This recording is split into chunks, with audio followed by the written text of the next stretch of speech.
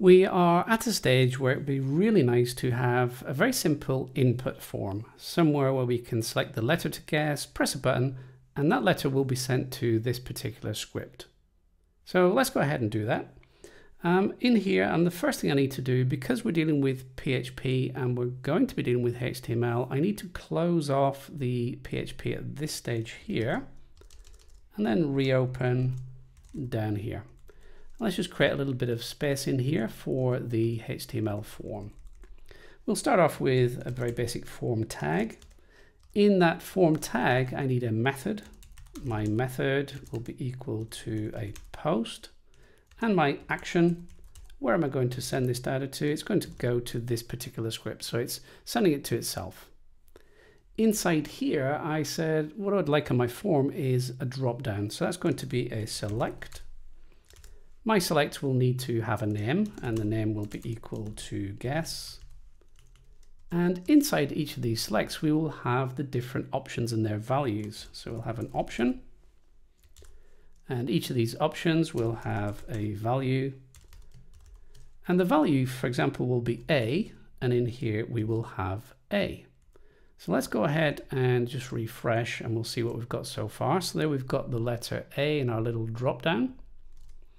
The other thing we will need is some sort of button. So let's just have an input here. And this input, let's have a type is equal to submit. The name is equal to submit. And let's have a value, so what appears on the button, equal to guess. So we very clearly see that this is the guess button. Let's have a look at that. There we go.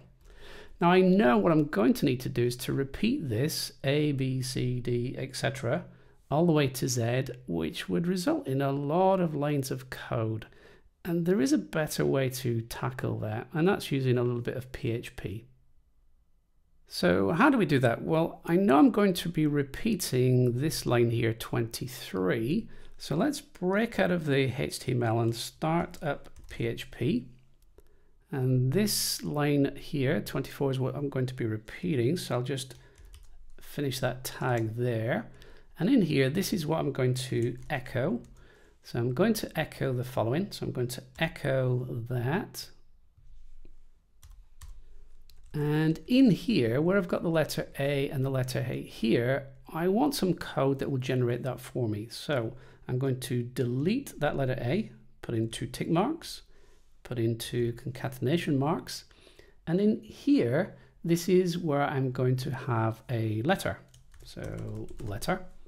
I'm going to do the same thing here. So 2 tick marks, 2 concatenation marks, and letter.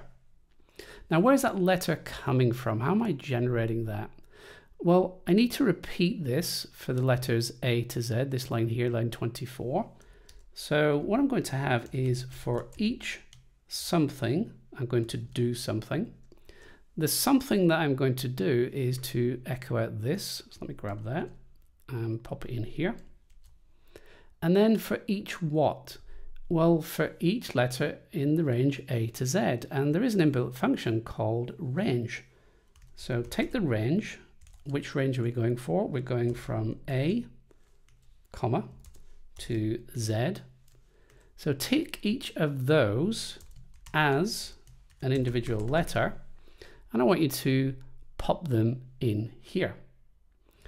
Now those letters, because I said earlier would be dealing with uppercase, I'd also like these to be uppercase. So just to make sure that is actually the case, I'm going to do a string to upper of that letter.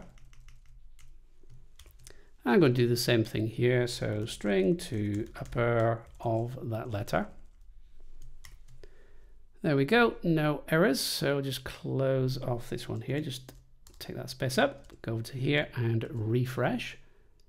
And there I go, I've got the letters A to Z in that little drop down. So hopefully you found that useful. It's a really nice way of generating these selects. You can do it with numbers, letters, etc. And it just cuts down on the lines of code. If you found this video useful, then remember to give me a quick thumbs up.